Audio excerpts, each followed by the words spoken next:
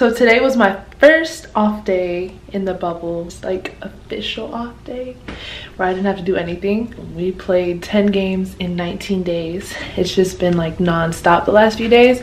So I really just wanted to chill, get my vibe right.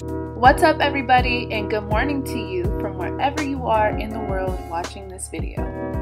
I want to show you guys what self-care in the bubble looks like for me, and it always starts by having a consistent morning routine to make sure I get my day started off in the best way possible. After I've said my prayers, I tidy up my living space, making sure it's organized and clean, and I find something positive to play like a meditation, a sermon, or a motivational video. Here's a snippet of what I listened to this morning. I am grateful for all that I am and all that I have. I am open to receive all blessings and abundance that may come my way. I remove any blockages keeping me from spiritual, emotional, and physical growth. My intention has been set for the day, and it's important to keep the vibes high, and I do this with some aromatherapy. Self-care can be defined by so many different things, but overall, it's doing what makes you feel good to be the highest version of yourself. So along with taking care of my inner self, I find joy taking care of my outer self, because when you look good, you feel good, and you play good. Visual stimulation is also an important part of self-care, and these are some of the positive notes that I have put in my space. The focus of being the best version of yourself is being in alignment with your mind, your body, and your spirit. That's the ultimate goal for this day, and really every single day. It could be a challenge to get to that point every single day, but you have to do the work to find your peace.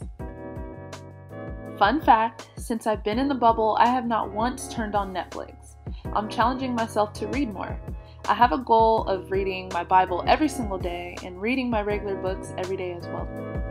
I have not left my room. Today was really just about realigning myself, connecting with myself, connecting with God, finding my calm, finding my peace. It's just a recharge day that I greatly needed. So next time I touch the court, which is tomorrow, I feel ready to go. Something that's really enhanced my self-care in the bubble is receiving care packages.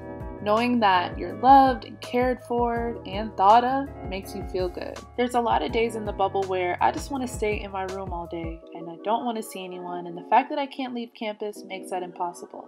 But there are other days when I like to go outside and watch the sunset, and this particular day, no one else was outside. It was actually really nice. I ended my day reflecting and having gratitude for all that's around me. I always have to keep perspective that I'm here doing what I love, and I couldn't ask for anything more. Thank you so much for tuning in, and I'll see you guys in the next episode.